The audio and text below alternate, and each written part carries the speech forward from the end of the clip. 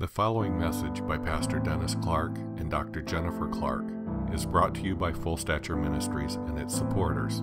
For more information about Full Stature Ministries, please visit forgive123.com. That's forgive123.com.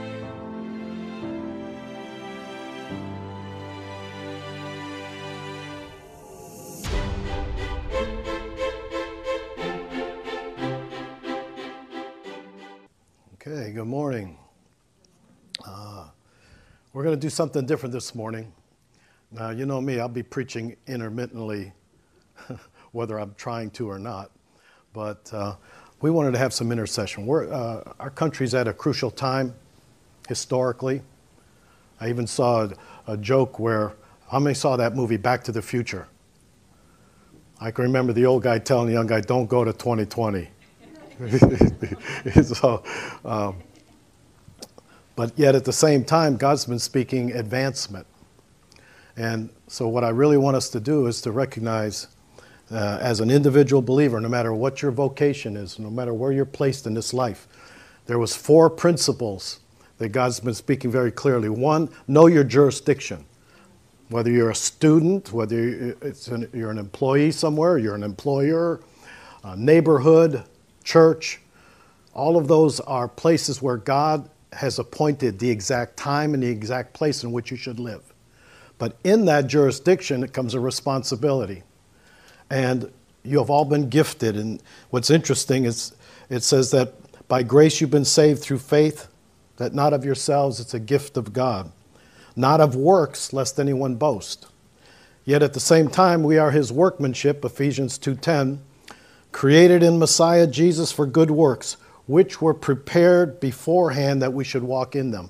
If ever there was a time to find out and enter into your purpose, your divine purpose, when purpose is not known, abuse is inevitable. That's the unfortunate part, because people will do something. I used to have people used to tell me, I'm getting there, and I'm going, where's there? And they didn't really know. They're just working at it. But where purpose is not known, abuse is inevitable. And I believe that we're at a crucial time right now that our mindset has to be a Christian mindset. You can't just say, I'm a Christian. What did I call it the other day? Chinos. And Jennifer said, what's a chino? I said, Christian in name only. Christianity is about being an expression of having a real relationship with God, not just a little name tag like, standing in a garage doesn't make you a car. Standing in a church doesn't make you a Christian. And I believe that what God is speaking right now is about gifts, and that each one of you, before the foundation of the earth, he saw your substance, even though it was yet unformed, in your book, yes. God's book. They were all written, the days fashioned for me, when as yet there were none of them. Yes. And I think that's a beautiful expression of recognizing that Psalm 139 says, your eyes saw my substance being yet unformed, and in your book all the days were written. And something that, people, this is a crucial election at this point in time. It seems like the older you get, the more you've seen a process. The younger people have not seen some of the process that we've seen. We get too soon old, too late smart sometimes, but I am now mature and wise. You know how I got there? It was because when I was young and stupid, God protected me. All right? So we're praying protection for all the young and stupid people. All right? Because we all were on that edge a little bit. But I want to share something that basically Sid Roth brought to our attention some time ago, that how to vote as a Christian. Because I'm hearing all kinds of strange stuff. I'm hearing little talking points that aren't even logical, but people repeat a talking point, and when they don't know the answer, they just repeat something that they heard on the news or what have you, or worse, Facebook. Because if it's on Facebook, it's got to be true, right? Okay, but you should be voting as a believer, as a Christian with a Christian worldview. And I've heard all the excuses, so I'm not going to get into that because we're going to have a time of intercession today instead of a sermon, except what I sneak in. All right?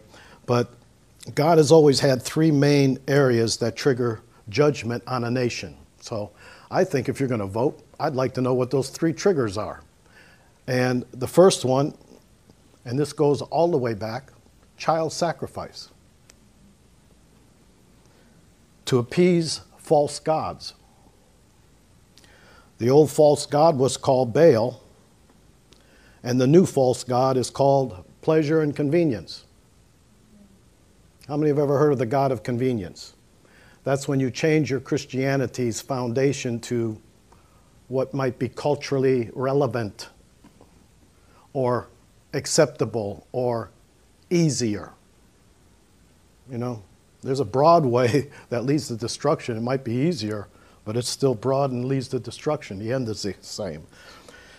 And ever since Roe versus Wade, 60 million babies have been murdered by the abortion in the U.S. And Scripture says that my eyes saw your substance yet unformed, and they were all written. And these days were fashioned for me, when yet there was none of them. And Psalm 127:3 says, behold, children are a heritage from the Lord. The fruit of the womb is a reward. There needs to be understood basic Christianity. This is Christianity 101. There's a difference between ownership and stewardship. You don't own your children. They're an inheritance from the Lord. Now, stewardship, yes, responsibility to bring them up in the nurture and the admonition of the Lord, but ultimately they're God's servants, not yours. They belong to Him and not to you. Living Bible 14:4. They're God's servants, not yours. They belong. Mothers need this sometimes because they get a little clingy. When the kid starts to get on their own, when they're still a little bit stupid, but they're on their own. They're God's servants, not yours. They belong to Him and not to you. And God is able to tell them whether they're right or wrong, and God is able to make them do as they should. But all the way back to, and we've written the book on the Didache, the instruction that the early Christian Jewish apostles, yes, Jewish apostles, what they basically taught Gentiles who were clueless, who had no cultural bearing. Matter of fact, if they didn't want a girl, they just left her out in the cold because they wanted a boy. And suddenly these Gentiles become followers of Messiah Jesus. And these Jewish people had to find out there's no Gospels yet, only Old Testament. How do we tell these people? And you know what they did? They basically broke down what we would know as the Ten Commandments, and what Jewish people knew as it. They broke it down into little minute little fragments so these Gentiles would know the difference between right and wrong, regardless of what they were accustomed to, regardless of the majority in their culture. And I mean a majority in their culture. And they were taught, first and foremost, the two big sins that had to be broken down into baby language almost, was murder, of which Jesus taught the apostles, elevated murder to even speaking against someone. 3 categories, even in the Old Testament, 3 categories. You speak against somebody, you sin. You might even be taken to court, 2nd level. Third level is God's going to judge you. Well, Jesus elevated that to where God's in charge of all 3. Murder is with your tongue and with your lips. Murder then had a way of saying, oh, people say, but I haven't murdered anybody. But even in the early church, they had, in the teaching of the apostles, in the Didache, before we had Gospels, they taught them to build a fence, which was very Jewish.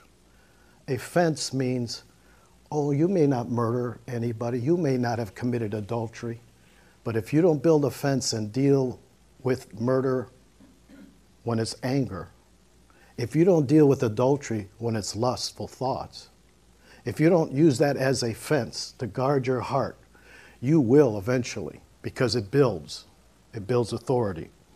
But here's basically, for a Christian, here's how a Christian should vote now. Not a Christian in name only, not just because you had a name tag, not just because you went to church, but a Christian worldview.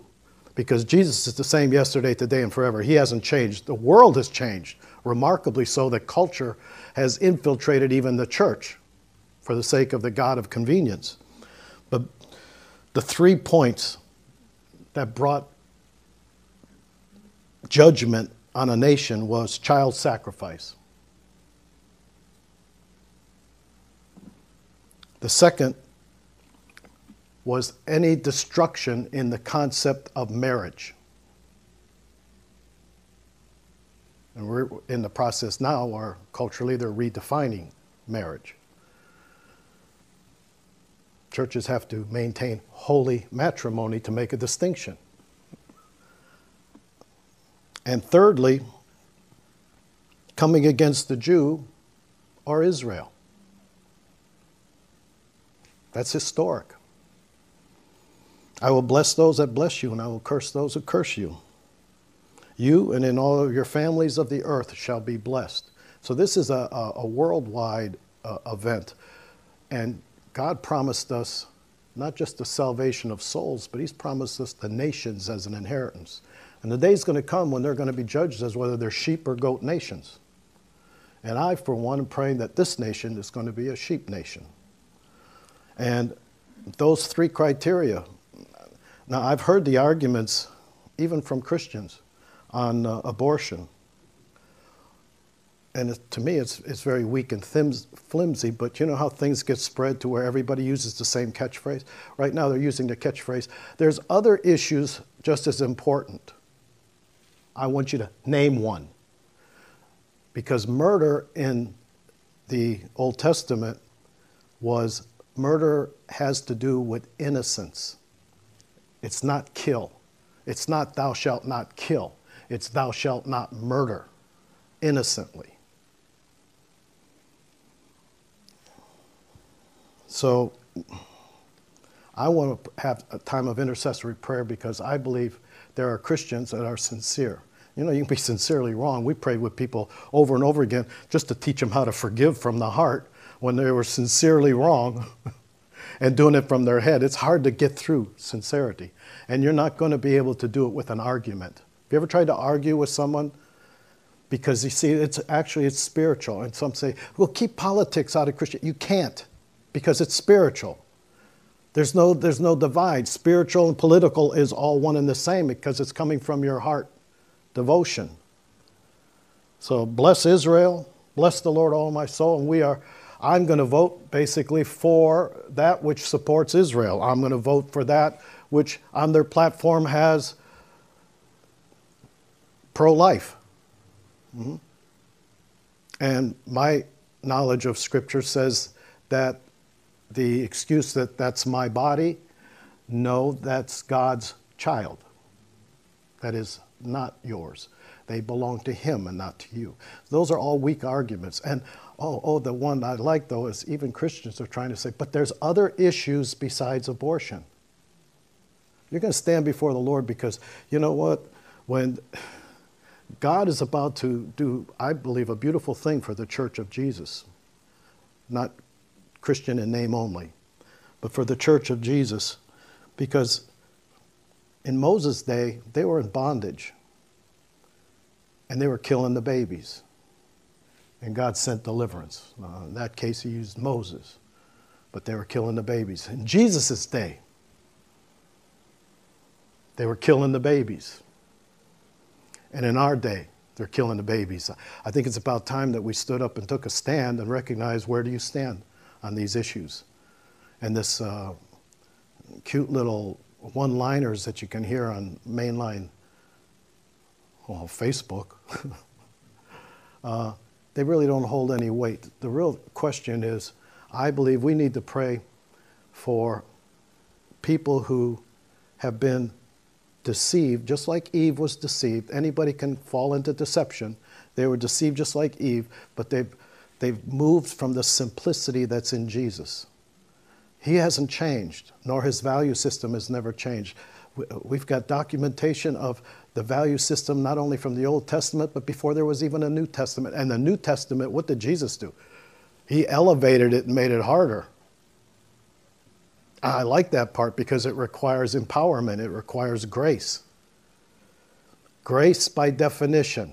Everybody in Kingdom Life Church and those watching regularly by YouTube and Facebook, this is the definition you need. Grace is the personal presence of Jesus empowering you. Got to use that word because everybody's like into free stuff now. The free gift. Yeah, it's a free gift, but it's the empowerment. It's the personal presence of Jesus empowering you or enabling you to be and to do all that he called you to be and all that he called you to do. And I'll tell you what, I believe there's a mandate going out for real Christianity to rise up because God planned your life before the foundation of the earth. He planned works for you to walk in, to expand the kingdom of God. And that doesn't mean you have to all be preachers. What it means is expand the kingdom of God because he gave you a jurisdiction. He's given you authority or anointing in that jurisdiction if you use it under the lordship of Jesus. And what takes place is you advance the kingdom of God through displacement. Displacement is genuine spiritual warfare. And what I want to pray for is there's a lot of quality believers who have gone off into deception with listening more to CNN than to the Bible.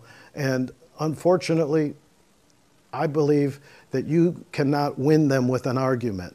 It's going to take prayer, and it's going to take pushing away the powers of darkness from around their minds so that they can make a free will decision. I remember Jennifer praying for her brother who was off on some crazy theology, and she just did a lot of rug time where she just wept and prayed for her brother.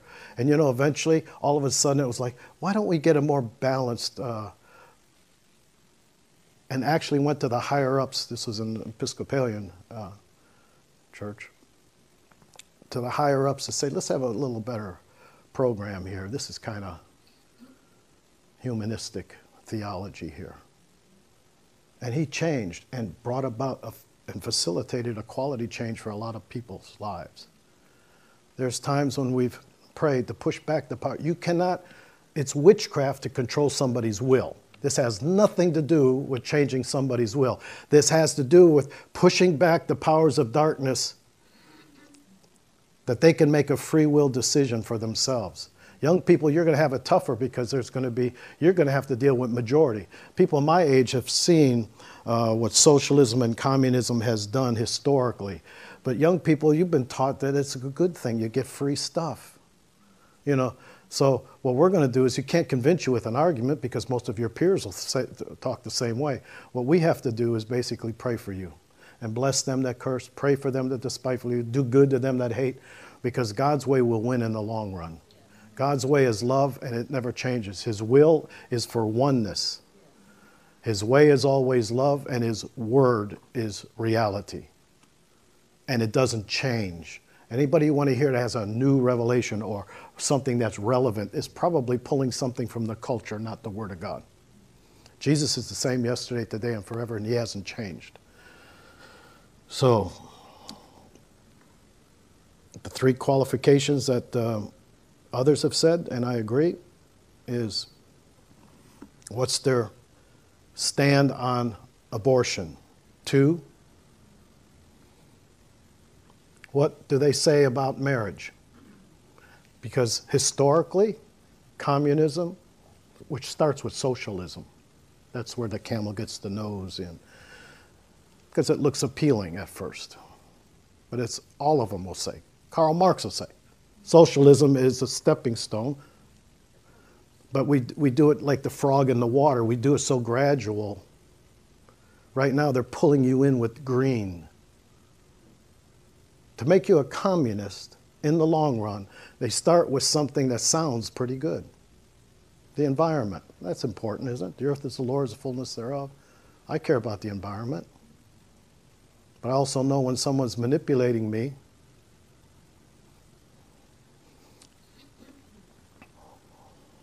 and redefining marriage and coming against the Jew.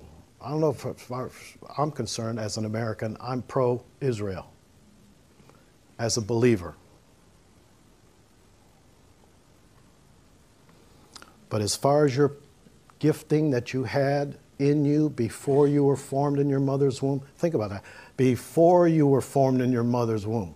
One time God spoke to me in prayer and he just said, I want you to see how beautiful you were in my eyes before you were formed in your mother's womb. I'm going, wow, that was before I had a chance to be Dennis the Menace and mess up.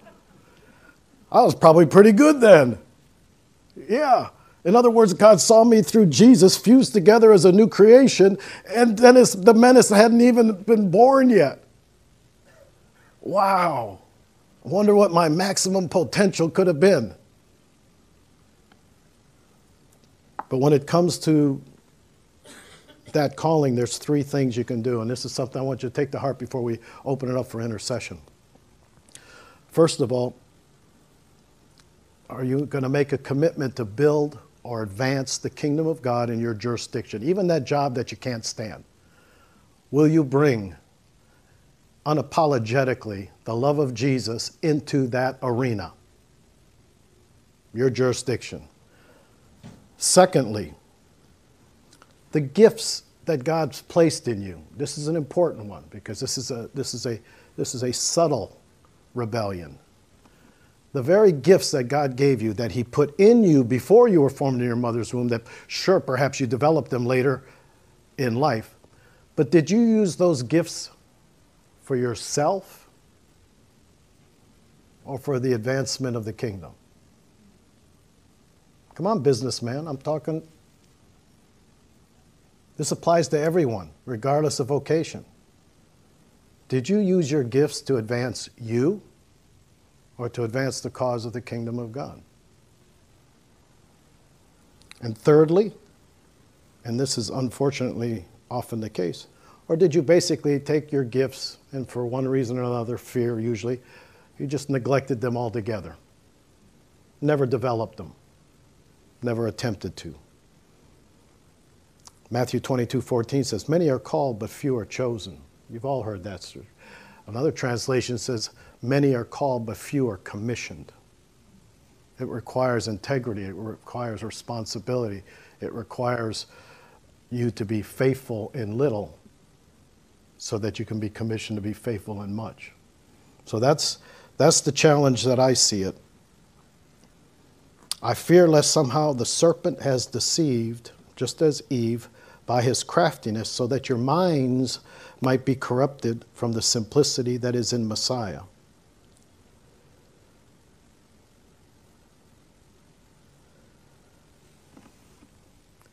If minds are blinded,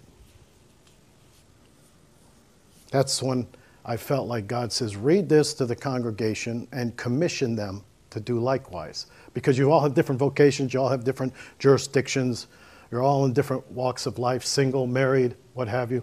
But in Acts 26, when Paul was giving his testimony, remember, what was Paul doing? Mindset-wise. Pulling Christians out and getting rid of them. That's pretty evil. But it says, in his explanation, while I was thus occupied, in other words, I was using my gifts and talents in religion to get Christians. While I was thus occupied, I journeyed to Damascus with authority and commission from all the chief priests. At midday, O king, along the road I saw a light from heaven, shining brighter than the sun, shining around me and those who journeyed with me. And when we had all fallen to the ground, that's a Damascus Road experience. We want the demask us experience, don't we? And when we had all fallen to the ground, I heard a voice speaking to me saying in the Hebrew language, Saul, Saul, why are you persecuting me? It's hard to kick against the goats. So I said, who are you, Lord? Good revelation right off the bat. I can still remember when I was a young drug addict and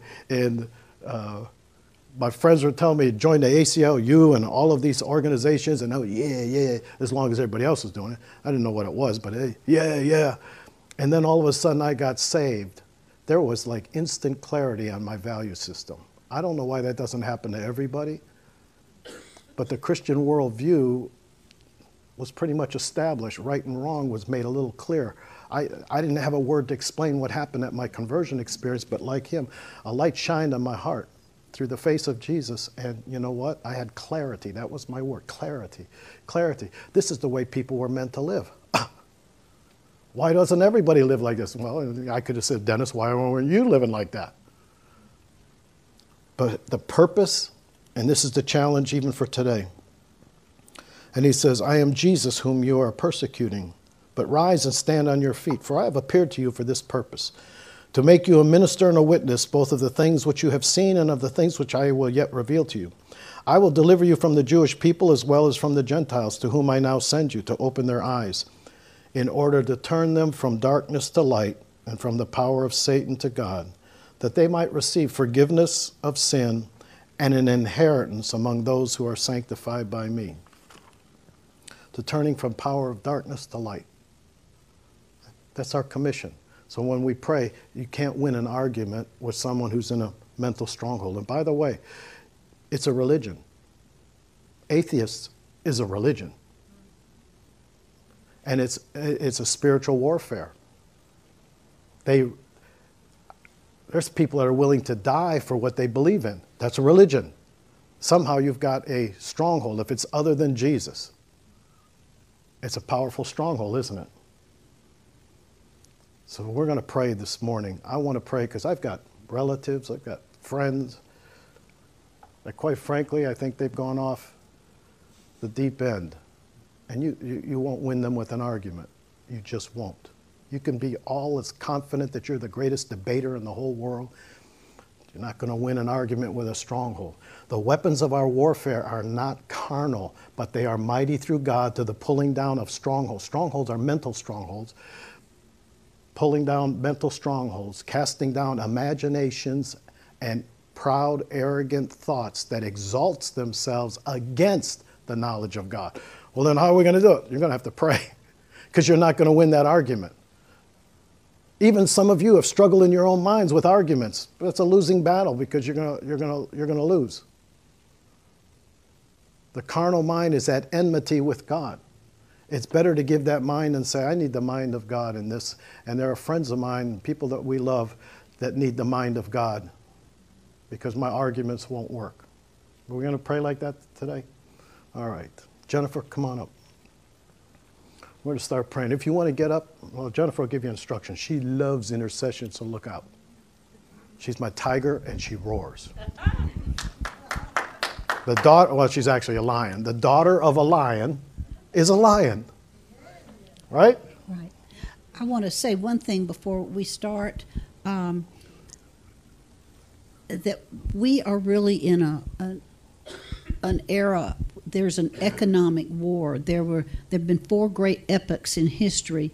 The first was in the time of like Alexander the Great, when armies were capturing land, and then there were at the time of the founding of this nation, we were in an era of political struggle. What form of government?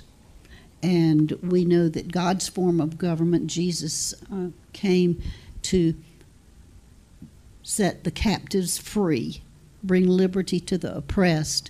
God's form of government was established in America, and America was founded on a couple of covenants made with God himself. So we have the unique, along with Israel, America was birthed out of a covenant with God. But right now we're in an economic war. Which is going to win, socialism, communism, or free enterprise? And I just want to say this. I actually am planning a message on this a little bit later, but I've been so immersed in studying and writing that I didn't do it. Do you know, in the early years of this nation, when we were colonies, that the preachers would preach election sermons and explain the issues? Now, I want to tell you where capitalism came from. Capitalism came straight out of the Bible. When the Pilgrims came over to Plymouth, and they were told by the trading company that financed them, okay, you have to live in Christian communism. They had all things in common. The women banded together and did the chores for everybody, not just those of their household, but they almost starved because they worked common land and they didn't have an personal investment. They weren't emotionally connected to it. And so William Bradford went to the Bible and brought out the principles of biblical economics. You know how God gave land to the different people and the different tribes and all that? He gave each family their land, and you are responsible for your own land and what you grow, and if you have extra, you can trade with other people and prosper. Well, and tell them socialists are using, they had all things in common. Right. What does that mean? Well, so you can trace it back, capitalism, to the Bible, to Israel's, God's economics. Don't use faulty weights and cheat people if you're in business. And then in the Middle Ages, the Christian monasteries, the monks took a vow of poverty, but the monasteries themselves became richer than some kings because of their land holdings, and they ran businesses, vineyards, agriculture. They even developed a rudimentary banking system for the people, and then it was brought over here in America with the founding fathers, who turned to a wonderful Christian man in the first book of capitalistic economics. It was written, and this was published the same year the Declaration of Independence was signed. So capitalism came from God. Socialism is actually a counterfeit of Christian unity. We know that when the early believers, the first century believers, were in unity, and they would come to meetings, and each one out of their spirit would come a psalm, a hymn, a spiritual song. So there was individuality, but they were one spirit. They could be who God created them to be.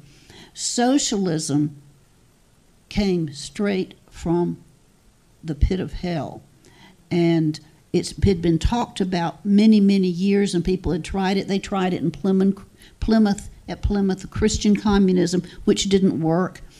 And then in modern days, along comes Karl Marx and Friedrich Engels. Karl Marx was a Satanist. He never worked a day in his life. He sponged off his parents and Engels himself, and he has a play that he wrote, and Poetry to Satan.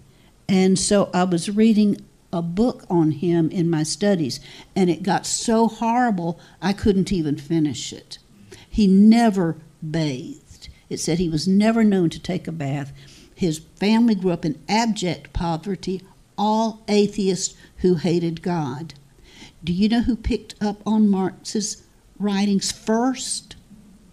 Hitler.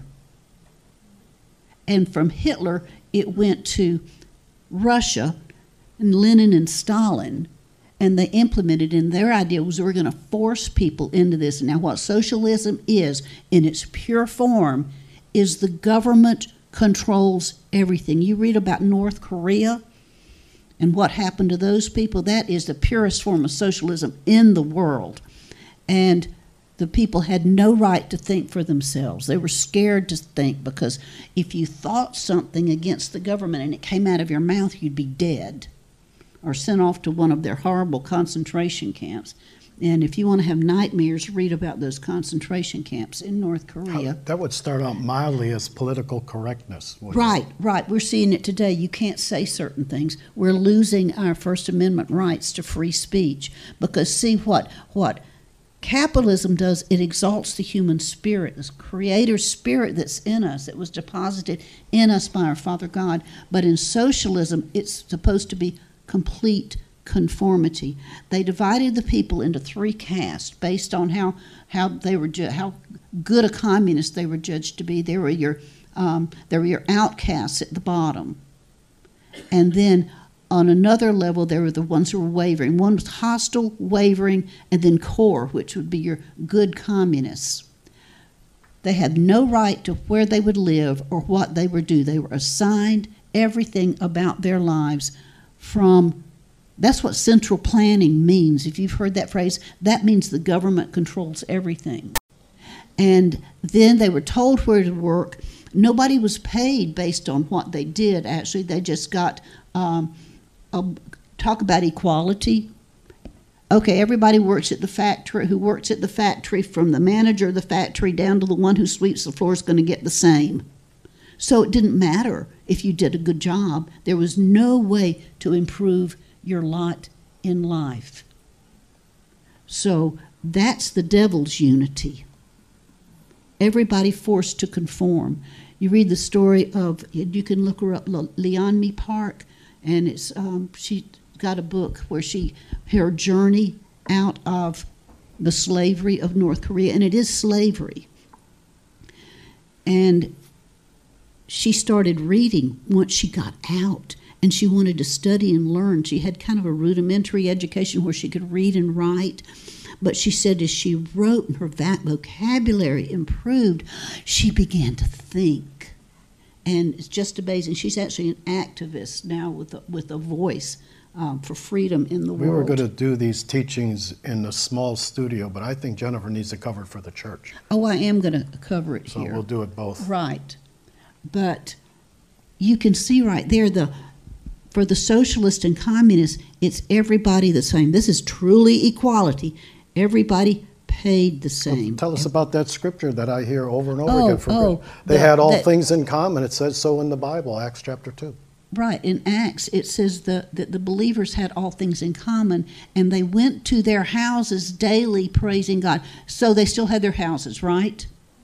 House They still churches. had property.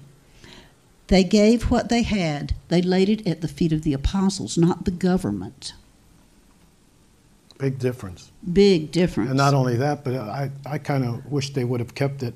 But when they did the Declaration of Independence, they said Life, liberty, liberty and and the pursuit of happiness. That was originally changed at the last minute. It was originally changed to right to property. Life, liberty, and the right to property, because what socialism wants to do is own it It takes people's property. eventually.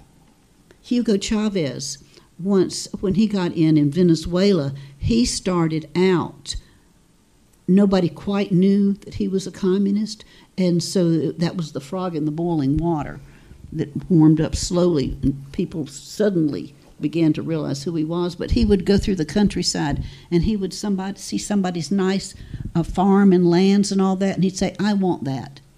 And their property was gone because they no longer had property rights. So this is really serious, and I hope you young people will learn the truth about communism and socialism and capitalism. Let me give my scriptural It's not baby just getting lesson. free stuff. It's not about free stuff. it's- Well, that's how it would work. It wouldn't work without A some- bait. A bait. It has to be bait.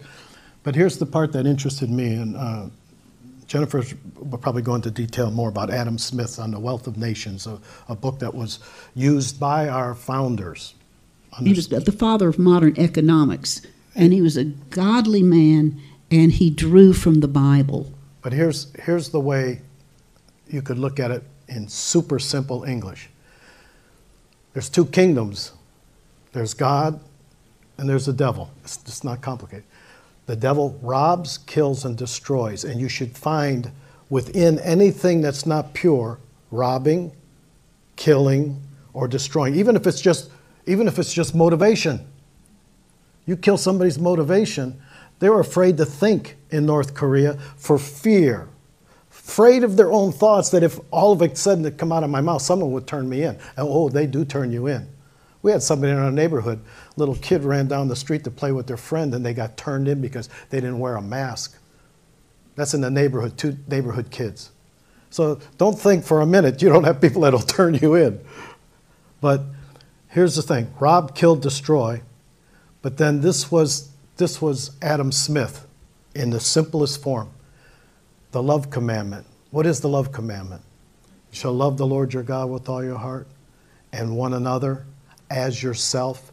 The first thing that you learned was there is a self-love to where you respect yourself. And you love another. You see, and the example that really struck me was the person who was arthritic and couldn't button their buttons. And you, as an individual, invest in, I think I can make snaps. An easier way. An easier way for that person to do it. And then, this is legal, because right now there's a trend like, how come that CEO makes so much money? It's really none of your business, really. How come all the elite communists and socialists are wealthy? That's a dumb question. But they needed snaps. I invested in baking snaps to better my fellow man. I am compensated for that investment. Others, the invisible hand of creativity that flows out of the human spirit, not the mind, out of the human spirit, creativity. Others say we can make it cheaper so that even not just the people that are affluent can handle and buy snaps. We can have everybody can buy snaps because competition comes in, healthy competition, so that other people can make it cheaper and better and more efficient, and more people are blessed. Like Henry Ford, cars were too expensive unless you were a wealthy person, but he made a car using Adam Smith's principle of assembly line that came straight from Capitalism Adam Smith. says let's make more pies. Socialism has had one law all through history from the time of before ox carts, and that was there's only so much, so we got to take it through conquest give everybody from somebody else. Give everybody a little sliver. We'll give everybody a sliver, but we got to take it from somebody. The creativity of the human spirit can take oil in the ground and make it productive and multiply it and be a blessing to people. So to me, it's real simple. It's the great commandment, overly simplified, or destruction. Right. Or like Jason said, Jason used the illustration, you could compare it with the ant that builds something, can function corporately and build something, and then you got the termite who only knows destruction. And to take and keep on taking and take until there's nothing left to take. Well, what Dennis said about the second commandment to love others as you love yourself, that's the essence of capitalism. That is that you produce something that's going to take care of yourself and your family, but you look around at the needs of others and see, okay, this town doesn't have a baker. We need bread. I like to bake. I know a lot about cooking, so I'll invest and I'll make bread. So indirectly, it sets up a cycle where you're taking care of your own needs, but you end up being a blessing to others and to society. And when the early colonists came here and tried socialism, William Bradford said what? First thing he did was after half of them starved to death. After everybody starved to death, and the people with the bad backs had the biggest baskets for free stuff. All of a sudden, he went to the Bible and says, you don't work, you don't eat. Now here's the key though. He gave everybody a plot of land. Whatever you raise is yours. Then you can barter with it, do what you want. And they flourished. They flourished. That's what the first Thanksgiving was all about, actually, was about sharing the bounty of capitalism. Free enterprise versus rob, kill, destroy. Well, anyway, this is a really crucial election. Probably the most crucial of our lifetimes, and that we do have a responsibility to vote, but we should also know the issues and know what it's about so we can tell others. And I think I've given you some nuggets. But we're talking in a couple of days, so intercession is the most obvious thing. So I don't know if you've seen all the prayer meetings that are going around in this country, but it's more than I've ever seen, and praise and worship events. So God is clearly moving. At this time, whether you're watching on YouTube or what have you, if you want to get up and walk around and just pray with us, and if you have something to share, you come on up here and you can share. stay in your seat, get up and walk around and pray in the Spirit. And the microphone up here is open if you have a prayer you want to share with everybody. Okay. Okay, so I want you to just stand up, and if you can pray in the Spirit. If you want to sit down and pray, you can sit down and pray, but I'd like to move. I don't know about you folks. But Father, right now, Father,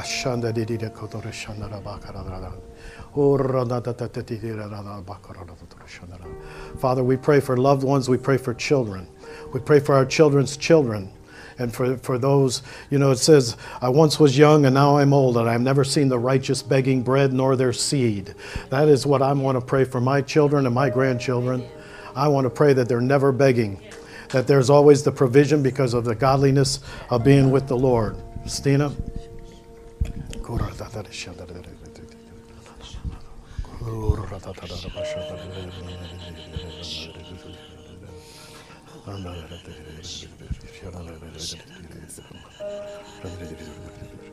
Lord, I thank you. I thank you, Lord, that your word is yes and amen. I thank you, Lord, that you have made us more than conquerors in you, Lord, and that conquering is the conquering of the King. Lord, this is the day in which you want your kingdom established here on earth as it is in heaven. So, Father, we just yield to you. We ask for an extension of your kingdom, Lord. We ask for an extension of all that you're doing on this earth, Lord. We call for you, Father, to go forth and push back those powers of darkness. Father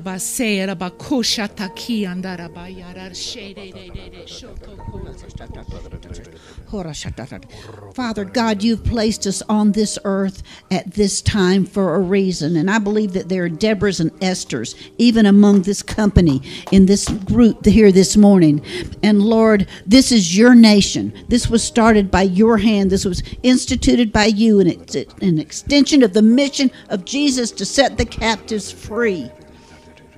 Lord, we thank you, God. We thank you, God, that we have an opportunity to get out and vote. We have an opportunity, Lord, to tell other people. We have an opportunity to move and advance in your kingdom in this nation, Lord. We thank you, God, that you have a plan to take this nation back. We thank you, Lord, that we are breaking the cords of principalities and powers that have held this nation back and turned this nation against the truth of the word of God and brought evil into this land, Lord. We thank you that you're going to pour out your spirit. We thank you, Lord, that you're going to pour out your spirit upon your church, Lord, that you have a remnant, a holy remnant, God, that are going to rise up in power, Lord, and make this nation what you intended it to be, that you're going to wrest it out of the hands of the enemy. We thank you, Lord, for the people you're raising up, even in politics, because, God, you've got key people who are going to be voted into office in this election. Lord, senators, congressmen, and others, oh God, who will replace those who've worked evil and bring righteousness, a righteous government into this land. Lord, it's been prophesied that for 10 years now, you are going to be the one ruling out of Washington. And Lord, we thank you, and we add our voices to the voices of the others, Lord, that are repenting before you so that you will heal this land. Lord, we thank you that we are privileged to be part of what you are doing at this time. Lord, this is the battle of the ages, Lord, and we thank you, oh God. We thank you, oh God, that you're moving. And Lord, we take our places as responsible citizens of the kingdom of God to do our part, for we are your workmanship, created in Jesus for works that you prepared for us to do. Lord, we ask you, Lord, to take us where you want us to go. Lord, we ask you to give us divine appointments, Lord, so that we can work on your behalf and do the righteous deeds that you've called us to do. We thank you, oh God. We thank you, oh God, for all the voices that are being raised. We thank you, Lord, that you're stirring the hearts of believers, Lord, that you will have your church. You will have your church, a glorious church. We want to pray for those local. Something that I've learned more than anything, your governor of your state can make one thing, but your local people can change it, can't they? And so, Father, we just pray for local to take more interest in praying for those locally. This is our jurisdiction. If this is where we live, city, community, county, what have you, then Father, we just take personal responsibility now to pray for those in authority, even now in the local areas, and that you would bring godly people into the decision making. And we thank you that the local authorities and I just believe that more and more Christians are going to get involved politically, locally. And there's opportunities here that mountain can be impacted in a great way for the kingdom of God. So Father, we just pray right now for those interested and push back the powers of deception and darkness from around them.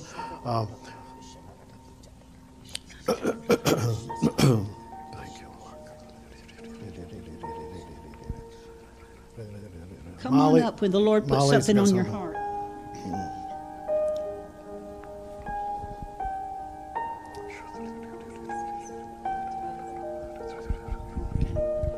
Okay, Lord, you're speaking a railroad track verse, in which you said, "I am the way," and our pastors here have given us a lot to consider. We have been well taught here.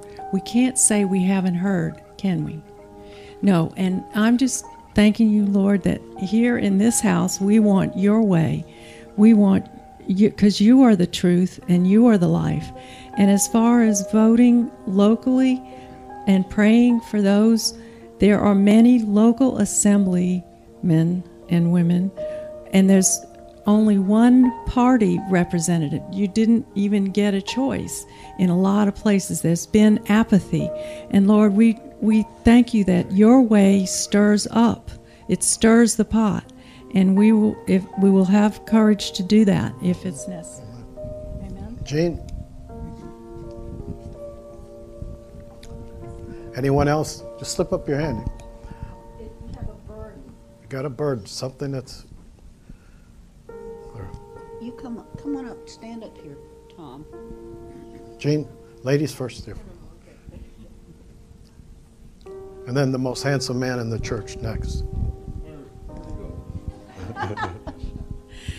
Father, we thank you that you sent light into darkness. You came down. And we thank you for your Son. And we thank you for that light that does pierce the darkness.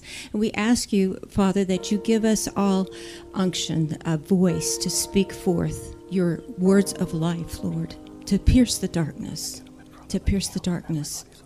And that we would avail ourselves of allowing your rivers of living water to flow from us, even when words can't be spoken. We can emanate your spirit and your life, your Son, to many others. We thank you, Holy Spirit. And we thank you for the fact that, Father, you were the voice that brought light into darkness, into chaos, and that you use your people to do the same. And we ask that you do that in us and through us. In Jesus' name. Tom, you got to stand over here more, though. We're off camera a little bit. Right. That's good. Isaiah, for unto us a child is born, a son is given, the government shall be upon his shoulder. His name shall be called Wonderful, Counselor, Mighty God, Everlasting Father, the Prince of Peace.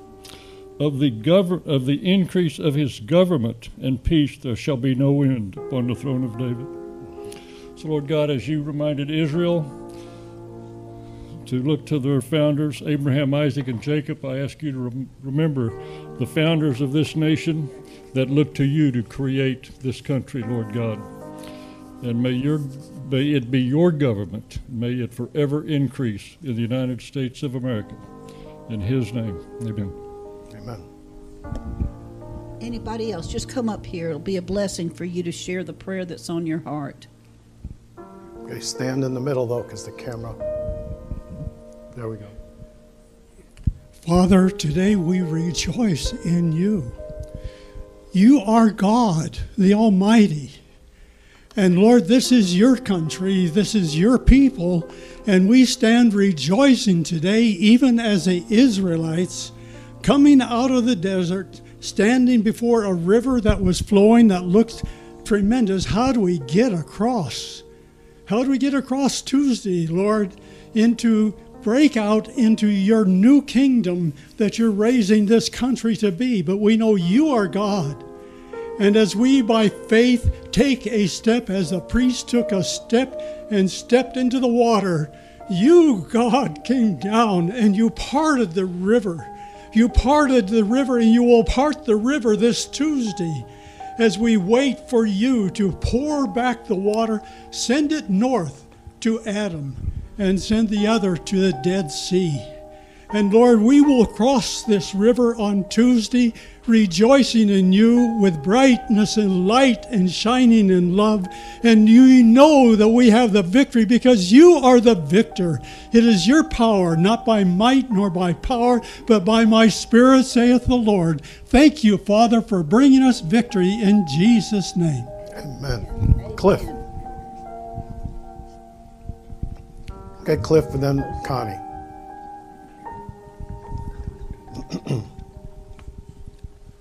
Lord, we just ask that you push back the powers of darkness around so many people in this nation, Lord. Lord, we ask that you give those people who are against you, Lord, that you give them an experience, a road of Damascus Road experience, Lord. Lord, we ask that you bring those people who are against you into your family that way, Lord. Lord, we ask for an outcome here that the United States is still a country that will honor Israel, that will honor you. Lord, we ask for that outcome in our nation and in our election. Connie.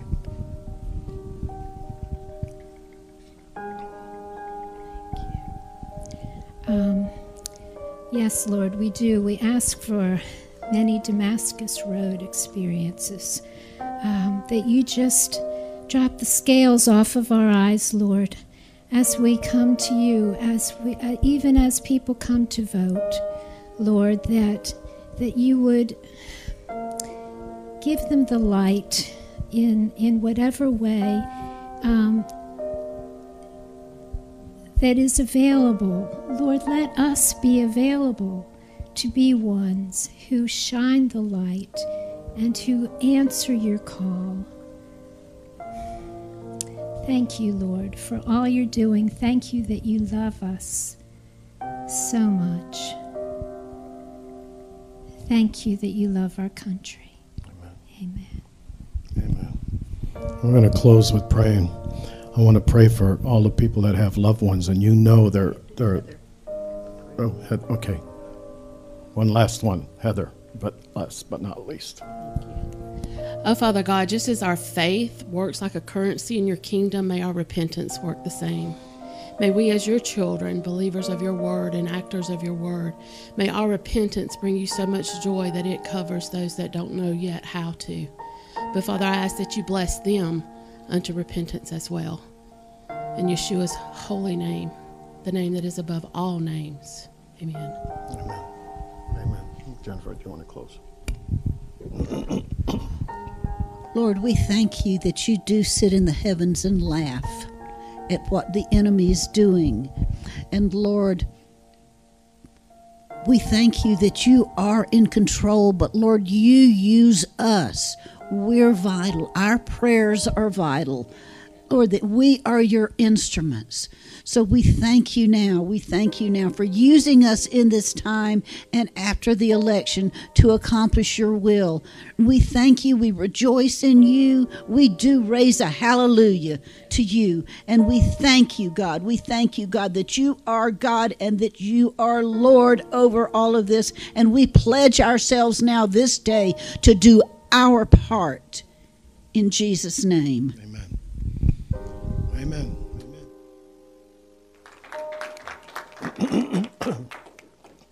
And if there's any copies left, the simple prayer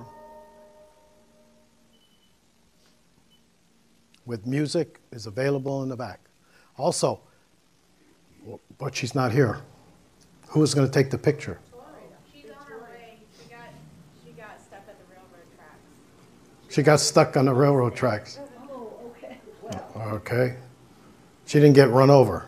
No, okay. Do you want to take the picture? I don't know what they were. We're supposed to take a picture. Well, you know what? We can. Tim will. You've been listening to Pastor Dennis Clark and Dr. Jennifer Clark. of Full Stature Ministries at forgive123.com. Full Stature Ministries reserve all copyright protections under applicable law. Our copyright policy is available at our website, forgive123.com. For more information about Full Stature Ministries and additional life-transforming materials, please visit forgive123.com.